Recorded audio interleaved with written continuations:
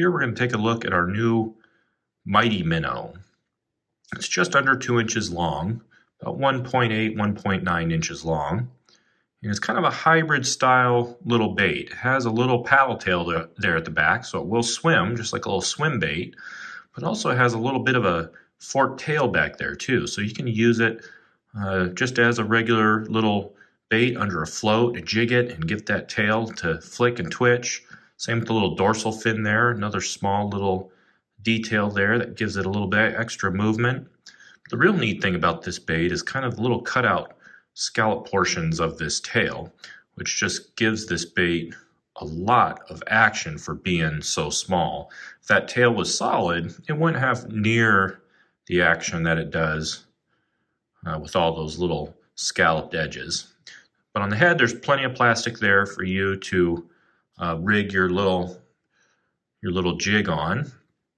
And for this bait, really a size 4 hook is about the right size. Size 4 will go kind of all the way back to the meat of that head. You could get away with a 6 if you wanted to. Even a 2, it might reach back into that dorsal fin there a little bit, but size 4, if you wanted to hit it just perfect, that would probably be the size that I would choose to fish this on. And you can fish it a lot of different ways. Like I said, you could fish it like a regular swim bait, just like this on a little jig head.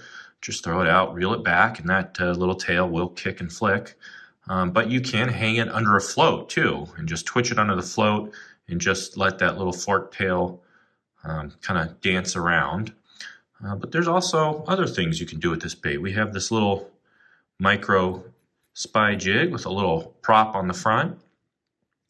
That's a good little rig to use. And just remember with these spy jigs, especially in these smaller sizes, this is a size 4, you don't need to work this bait fast. This little propeller will buzz on a slow retrieve. So don't overwork this bait too much. Fish it slow and also let it fall too. This propeller will spin on the fall.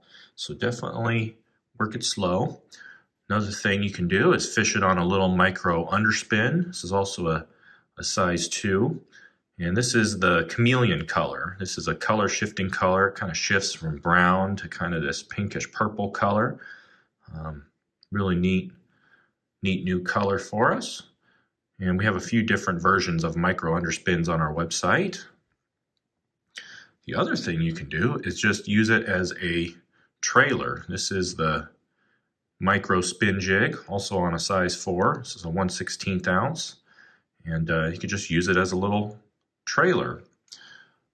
And also a Micro Swim Jig too. This is also 1/16 ounce on a 4. And you can just throw it out there, reel it back, let the paddle tail do the work. You can also fish these swim jigs under a float. You can fish it under a slip float, a fixed float, either way. And just twitch it, let it dance kind of in the waves. And yeah, a lot of different things you can do with this little guy, but really cool kind of modern style hybrid look to it. So that one is called the Mighty Minnow, and you can use it for just about anything that eats a little minnow. Panfish, creek bass, trout, perch, you name it, this little guy will catch them if the fish are keyed in on little minnows. And you can find them on our website, moondogbaitco.com.